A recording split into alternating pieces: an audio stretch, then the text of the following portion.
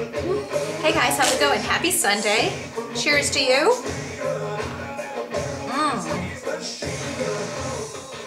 Before any of you start getting all freaky, this is iced tea.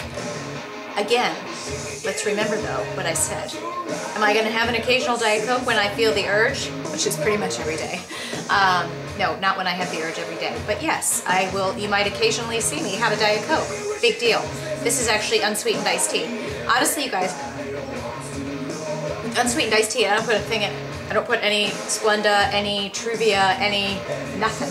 And in fact, because I'm so lazy right now, I've been buying this. I just got some at the grocery store. Unsweetened. I thought you could get like grocery store brand too. I'm gonna have to look into this since it was $2. I don't know if that's expensive or not. My sister's much better at tracking what you spend and what you don't spend. She'll be like, I can't believe you paid $2 for that. And I'm like, what are you talking about? And she'll go, it's supposed to be 50 cents. I'm one of those people that's like, what do they call it? It's funny because I've been in sales all my life and they say I'm a salesperson's dream because I walk in, I'm like, oh, okay, sure. Oh, that too? Okay. I'm working on becoming better at this. Anyway, I'm shooting this vlog because I actually shot 2 vlogs at the end of last week and I didn't make them public because I was in quite a pissy mood. I mean, probably the worst mood you guys have never seen me in for a while. I think you all know, remember last weekend was the weekend that my water heater died, my computer died, and then I had the whole like affliction with the tanning lotion thing going on. And then it was just one thing after another last week, you know, busy, busy, busy. And then let's see, just to get, I don't know what I've shared with you or not, and forgive me. Went to church today, and then after church I went to get my eyebrows done. So my bangs are all kind of like in my face, whatever. She always fucks with my face. What was I saying? Oh my God, I totally lost my train of thought. Oh, with the water heater. So getting that water heater installed, you have to have a freaking permit, a building permit, just to get a damn water heater installed. So I had to, you know, make a special trip to go over to my beloved city of Carpentersville because remember, this is the same city that turned my water off when I was gone that 4 weeks and forgot to mail the bill, and I was 2 weeks late. 2 weeks late! Lived here 4 years. 2 weeks late, one time. And they turned your water off. Not even like a warning, like, hey babe, by the way, looks like you might be missing your bill this month. Seriously? Seriously. So I had to go pay $25, and of course, you can't pay it online, and of course, they don't take credit cards. So apparently I live in Little House in the Prairie though. So I had to go over there, write a check, because apparently they'd rather take a check than a credit card. Write a check, then they had to come here, the guy comes to install my water heater, and then they get here and they're like, oh, it's not gonna fit, it's not gonna be code, it's not gonna be regulation.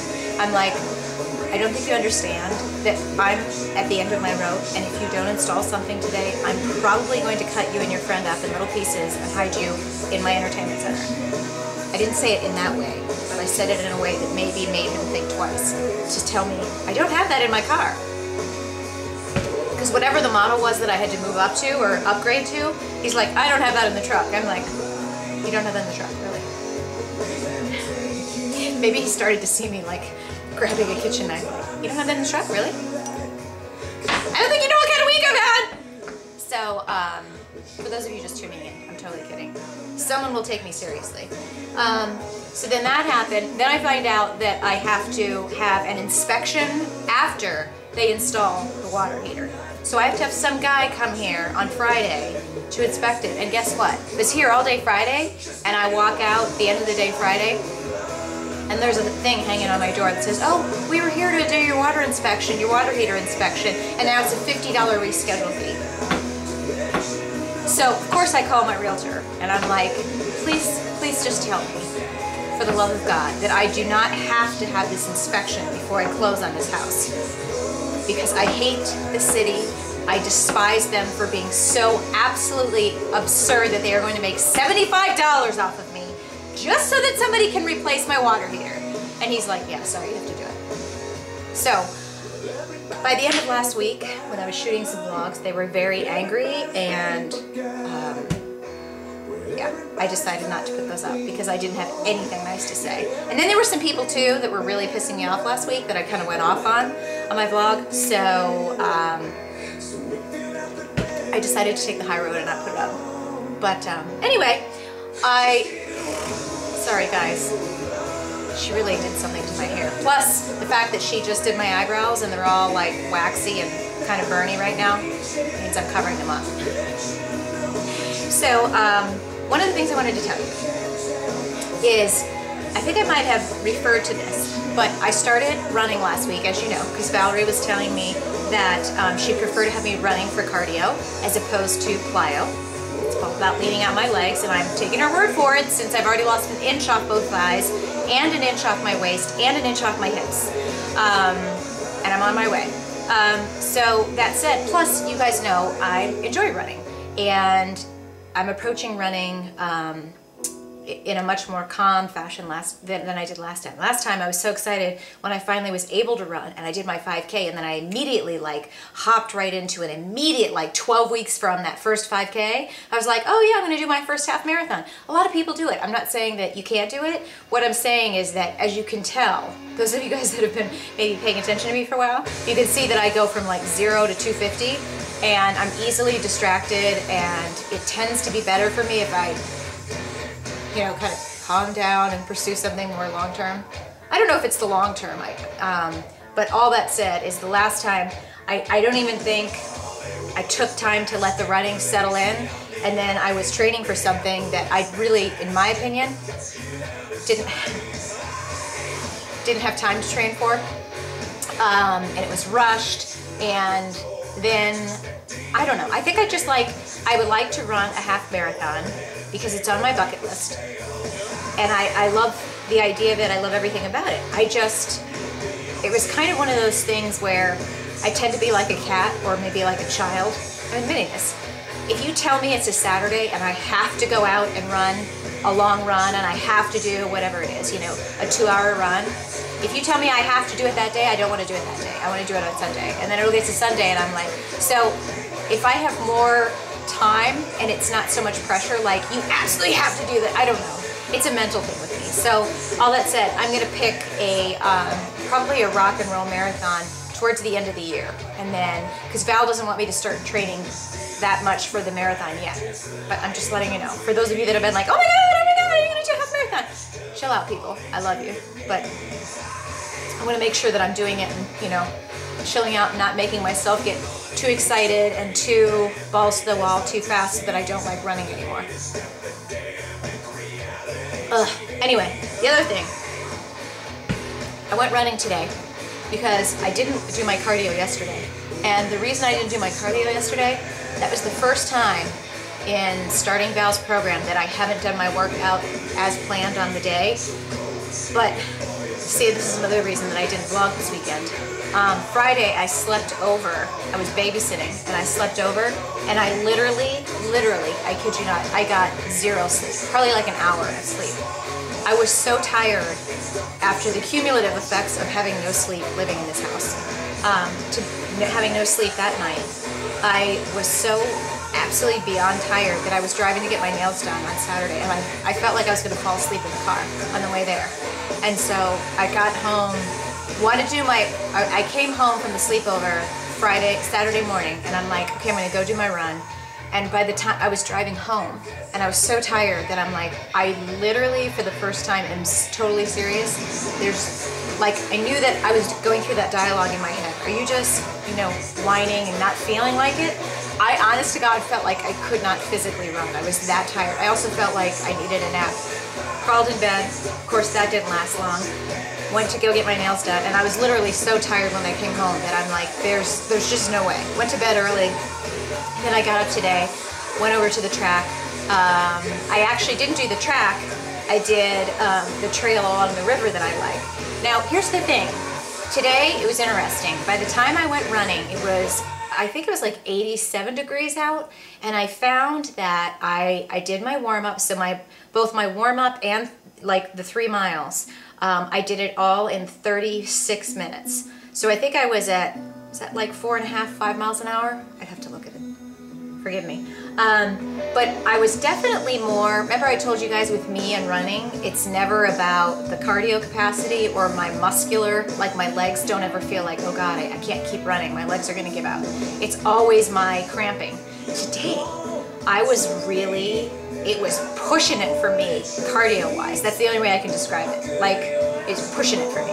So I had to keep stopping, but I would only stop and I would time myself. I would stop for like 30 seconds, then I would start running again. And I would say I stopped probably 5 or 6 times, but I did it for like, 30, 40 seconds at the most. Is there something on my nose? I can't tell if that's a shadow or not. Anyway, so it felt good, but here's the thing that I thought about on my way home.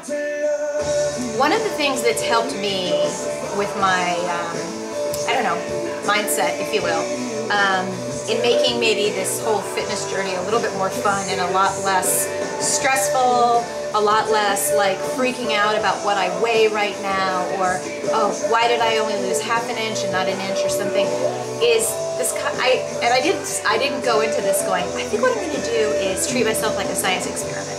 But the more that I'm tracking my results and comparing like this week versus last week or mornings versus evenings, I don't know, something about it is making me feel like I'm my own science experiment. Like today, I just kept going after my run, like, I wonder why today I had more of a challenge. Like, why did I have to stop more often than when I was inside? Is it the weather? Is it the humidity?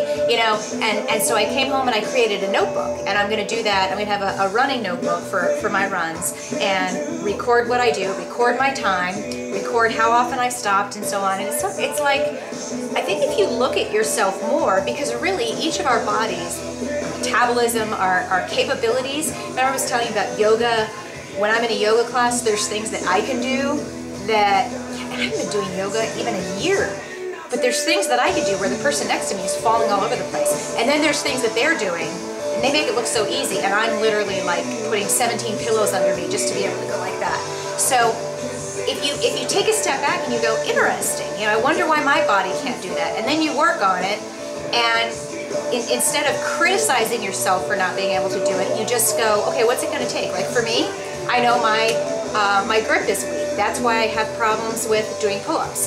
My grip is weak. That's why when I do deadlifts, I can do really heavy deadlifts, but what will give out, it's not my legs, it's not my glutes, it's my grip. So I have to use, for the moment, I have to use those, whatever they're called, straps. And then you work on that, and then it's kind of interesting because you're focusing on what your weak areas are and making them better. But I guess I've found for myself that the more I'm tracking this kind of stuff and observing myself as like, wow, this is interesting. I wonder what I'll be able to do this week or next week. It's less about like, oh man, I'm not keeping up with that person, or I'm not, I thought I would do this. It's less, do you see where I'm going with this? Like, in the past, so much of what I did was criticize myself past couple of years.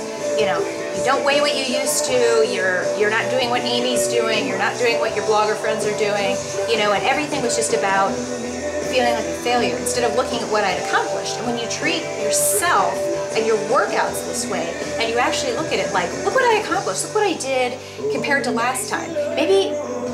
Maybe this mindset started getting into my head the more that I was hanging around some of these CrossFit people at the Reebok thing, and you realize that CrossFit is all about, what can you do in this minute versus what you did last time. And then you're also not only competing against yourself and what you did last time, but then, of course, against the people that are on your team. I don't know if I'm saying that right, because again, I haven't been to an official CrossFit gym. But you see what I'm saying? It takes away this whole like, only looking at your success by the size of your jeans, or only looking at your success by what you weigh. Start looking at the little accomplishments, and like I told you, the very fact that I recorded my measurements at the beginning of this, my working out with Val, and the fact that I was, you have to be precise down to a half an inch, because if you lose a fourth of an inch, that's still a fourth of an inch that you lost. And compared to how much, if you only have 2 inches to lose and you lost a quarter of an inch, that's a lot. If you have 50 pounds to lose and you lost 10, that's freaking great. Start looking at things in a different way. Start chunking things up and looking at yourself like you're your own science experiment. And I hope that sounds better and not warped like it could be interpreted, but it's really helping me. Like, it's really making me look forward to my workouts. It's really kind of making it exciting because, and with food, you know, I'm like, what can I try this week that I haven't tried? Do you think I ever would have thought 6 months ago I'd be eating tempeh? I still feel funny when I'm pronouncing that. Do you think I'd ever be able to say that I just up and quit coffee? Do you think I'd ever, I mean, all of those things, you know, it's been more like I'm just testing myself, and then you do it and you're like, okay, this is how this affects me, this is how this affects me, and it makes it more like a much more long, ongoing thing too, because you're also not like, it's not about some crazy fad diet. You keep testing things, and then that doesn't work, or maybe this has that result, so you tweak it, and then you just keep going, and it gives you something to keep doing and tweaking and adjusting, and you're constantly observing yourself. And again, it becomes more about what you're capable of as opposed to what do I weigh. Does that make sense? And then along the way, just today, I was with my mom. My mom was walking behind me and she goes, Kelly, you are losing weight. And I was like, thank you. Of course, there's a sign on my back that says, please mom, tell me I lost weight. Just kidding. Anyway, I gotta go do some loafing. But I wanted to come here and say that because it was on my mind earlier, and also I realized I hadn't vlogged in a while, and I didn't want you to think I disappeared. So I will talk to you guys a little bit later, and have a good Sunday.